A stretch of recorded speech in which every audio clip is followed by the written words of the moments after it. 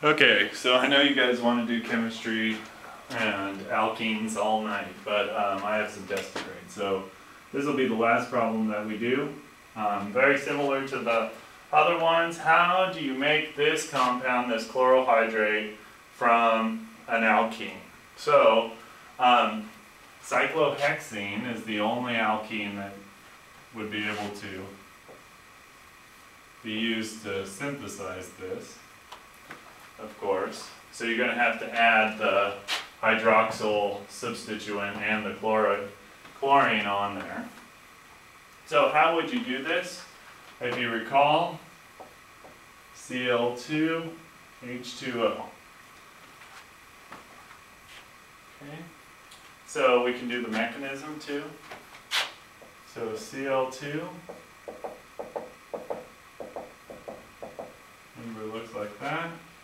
When it gets into the presence of a alkene, it's going to make this have instantaneous dipole, right? So this chlorine will be kind of partially positive, that one will be partially negative, and that'll induce that alkene to attack it.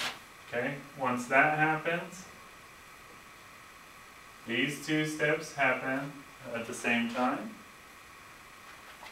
Okay, so all of those really happen at the same time. Concerted reaction.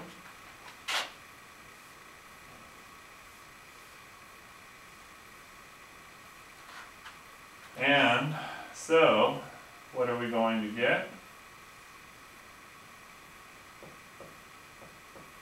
We're going to get that chloronium ion.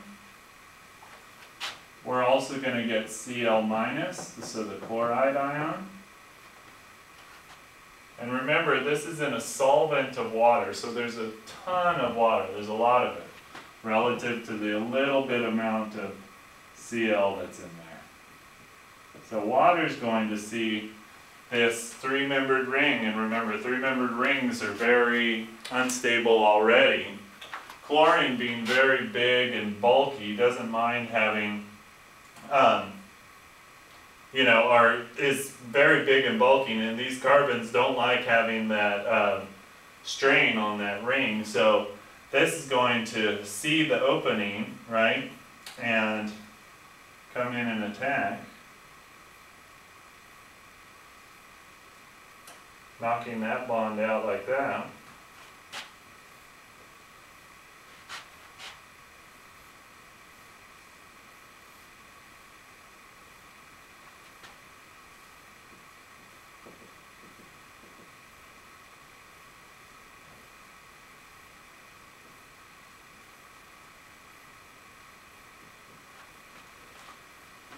So you get the protonated water there, or the protonated alcohol, hydroxyl group, from water attacking.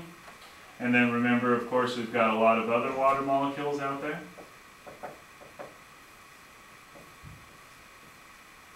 So that's going to